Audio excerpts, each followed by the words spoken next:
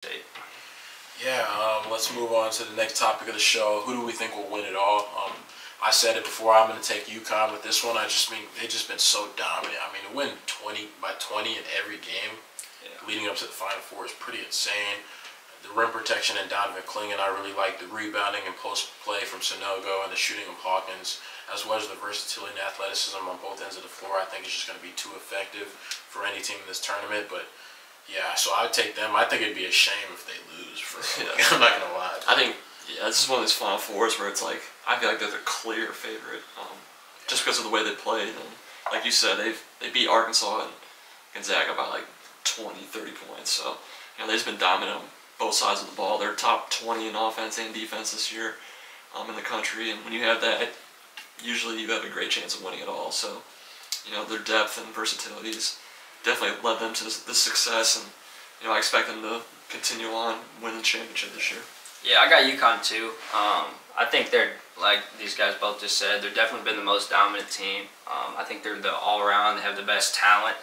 They're the longest. They're the biggest. I think that would just be a problem for whoever they play the rest of the way. But I will say, I think Miami's going to give them a good game.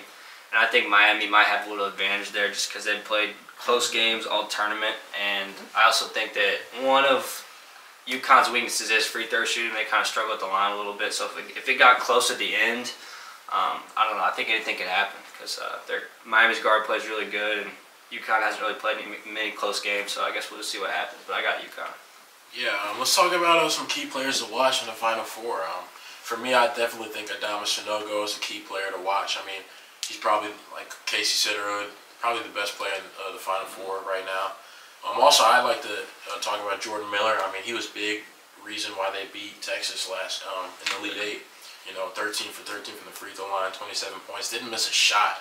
So, he could definitely be the next factor for Miami if they need to. But I don't know, man. I think those two players are the guys I'm going to be watching out for sure.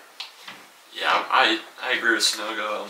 I guess kind of went with the different players for UConn. I went with their two guards, Newton and Jackson, just because of Miami's depth at guard, like you said, Jordan Miller, Isaiah Wong, Nigel Pack. Like those guys have been carrying Miami all season and all tournament. So those guards for UConn are going to have to step up and play well in order for them to win.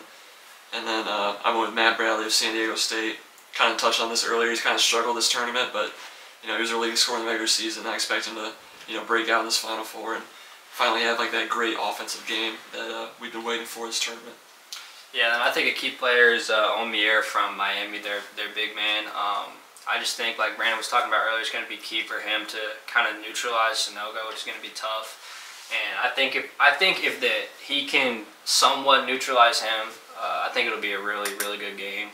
One thing I am worried about with him, though, and Miami in general, is just I think that they don't really have much depth. So if Omier somehow gets too early fouls or gets in foul trouble, I think that's going to be a point where UConn can kind of pull the game away and really kind of put Miami away. So I think if Omier plays good and neutralizes Sanogo, then I think Miami will actually have a legit shot at beating them. Yeah, I agree.